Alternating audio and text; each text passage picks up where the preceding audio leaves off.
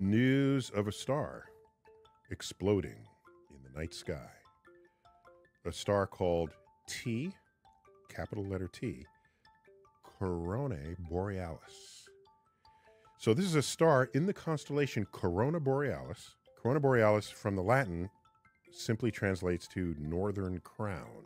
The system is about 2,600 light years away. So, of course, anything we observe today already happened 2,600 years ago. In the northern hemisphere, we have Corona Borealis, and one of the stars in that constellation varies in brightness significantly, explosively. And so the way we identify variable stars in a constellation is we start lettering them from R. So this is T Corona Borealis, RST. It's the third discovered variable star in the constellation Corona Borealis. Okay. It's been known for quite some time that this thing, the luminosity varies, and then one day it explosively varies. On a level where if you didn't know it was in the sky and then it exploded, you would say, oh, there's a new star in the sky. A new star. What's Latin for new? Nova. That's Latin for new. So this category of variable star, this category of explosion, has come to be known as nova. So, T Corona Borealis, what's going on? There's a red giant and a white dwarf, and the white dwarf is dead. It's glowing from leftover heat from when it was an authentic star. The sun will die as a white dwarf. When the sun in 5 billion years sheds all of its outer layers, it will reveal a dense core about the size of the Earth. That will be a white dwarf that will slowly cool over the eons. But this white dwarf is in a binary orbiting system with the red giants. And red giants like becoming bulbous, and they keep expanding and expanding. And there's a balance point, a literal balance point between these two objects, where if the expanding gas crosses that balance point, it's a gravitational balance point, then it's no longer gravitationally bound to the red giant, and it will fall into the white dwarf. So there's a gas transfer. And this transfer point, as the red giant gets larger and larger, there's what we call a lobe, an envelope of space around it. And it was first described mathematically by a fellow named Roche. So it fills this Roche lobe, and the gas crosses over and lands gently on the white dwarf. So now we have hydrogen on the surface of a white dwarf. And this continues, and it accumulates, and it continues. As that continues, the pressure builds, because the white dwarf is basically solid matter, all right? And you have gas falling on it. At the base of the gas, the pressure is growing, and the temperature is growing. Well, this is an unstable situation, because eventually there's enough gas pressure down on that hydrogen layer that it ignites. Spontaneous thermonuclear fusion. Well, the sun is doing that in its core every second of every day. But if you do that on your surface, you will blow out all of the gas that was there catastrophically, because it is uncontained. This is what is visibly a nova seen in the night sky. Now, here's what's cool. T Corona Borealis has been repeating this every 80 years. We have evidence of this going back centuries.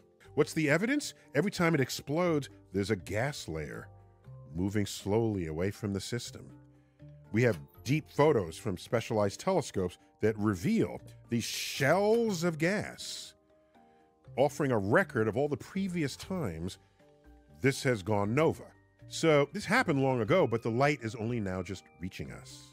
So the brightness reaches about magnitude 2.5, and that's astronomer lingo for about the brightness of the North Star is about magnitude 2.5. Many people think the North Star is bright and distinct in the night sky, but it's not. It's just not.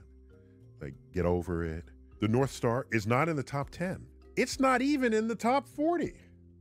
The North Star is the 49th brightest star in the night sky. So this nova is not something that will grab your attention walking down the street. It's not that. We're going to have arsenals of telescopes trained on this object because the last time it blew, we didn't have that many telescopes in the world, and certainly weren't space telescopes. So this will be the best studied nova there ever was, simply because of its timing and its brightness. So even though there's 50 or so novae discovered each year, some of them are repeating, this one, T Coronae Borealis, is one of the brightest, simply because of how close it is to us relative to the others. The rest are discovered by telescopes and special surveys intended and designed to make just such discoveries.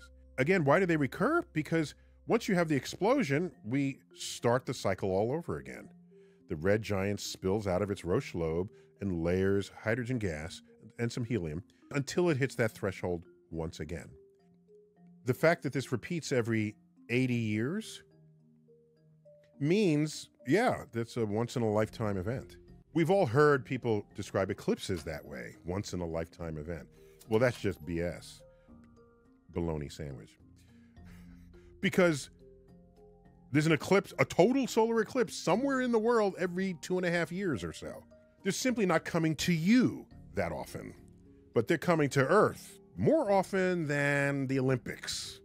So there's another kind of object out there where you have a binary system, once again, a red giant and a white dwarf.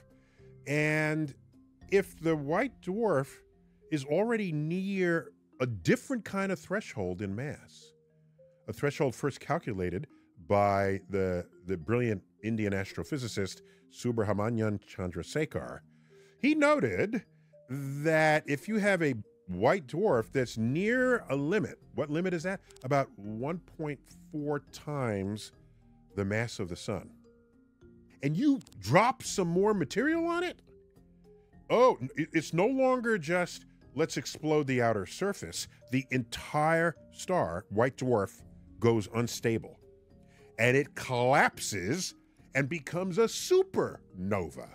These are way brighter than novae. Novae, that's plural, Latin plural, N-O-V-A-E. Way brighter. And we see them in the sky, and so what else could we do but call them supernovae? And they're kind of related because there's a mass transfer, but one is way brighter than the other because one is the catastrophic death of the white dwarf, and the other one is just sort of puffing off, not puffing, it's still explosive, but it's way tamer than what goes on in a supernova. Supernova you can see halfway across the universe. That's how bright they are. They're as bright as the entire galaxy in which they explode. This nova, we're at a safe distance, 2,600 light years. You can sleep well at night knowing life on Earth will not end from that. That's what's up with that. T Coronae Borealis, an exploding star in a sky near you.